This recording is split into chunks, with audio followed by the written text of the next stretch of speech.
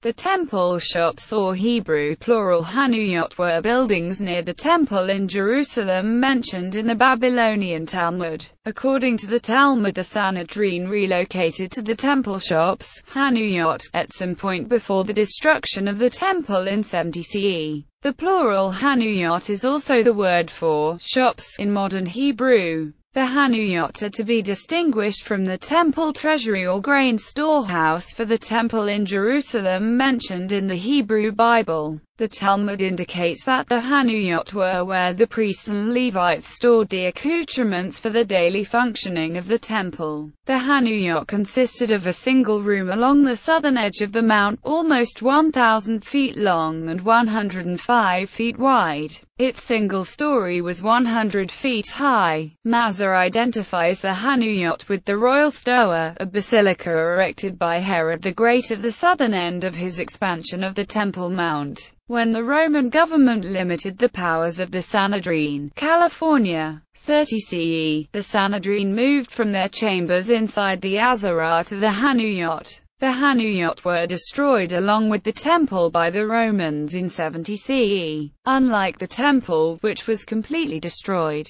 a significant portion of the Chanuyot may have survived the destruction, as the current Al-Aqsa Mosque includes rows of ancient Corinthian columns that clearly predate the Islamic architecture.